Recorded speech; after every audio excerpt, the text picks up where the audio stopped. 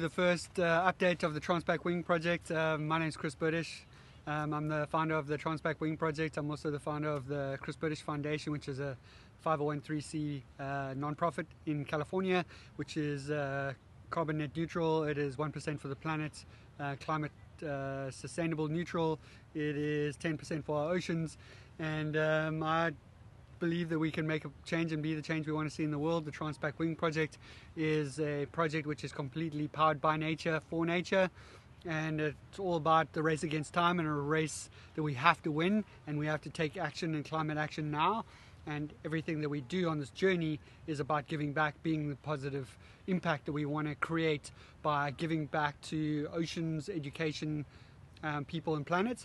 And we only have one ocean, so we need to learn to love it and protect it and respect it. And that's why probably on World Ocean Day I'm going to probably be on the Pacific Ocean doing this project, highlighting climate change, the plastic pollution issue, and doing ocean themed classrooms for education and collecting water samples, pH level samples, plastic pollution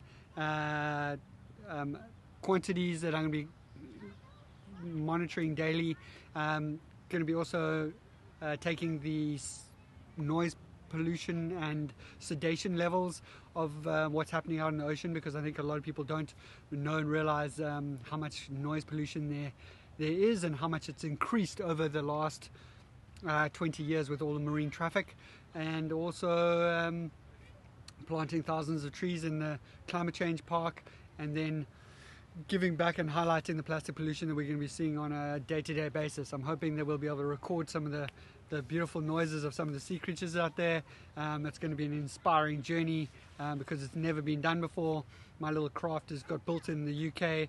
All the upgrades are getting done in Scotland. It's just got sent over from Scotland all the way over the Atlantic to New York. It's just got to New York yesterday. They took the craft off the back of the flatbed truck and then have taken it all the way across to Berkeley, where it'll arrive in the next couple of days. So super exciting. All the different parts are coming in from all over the world, and once we get the craft in the next couple of days, we're going to put it all together, and then we're in the final stages of getting ready for the TransPac Wing Project, and we're going to keep you informed. So come follow the journey, come share, follow, like, and donate if you can. This is Chris British from the TransPac Wing Project in Northern California. Out. Come join the journey. Bye.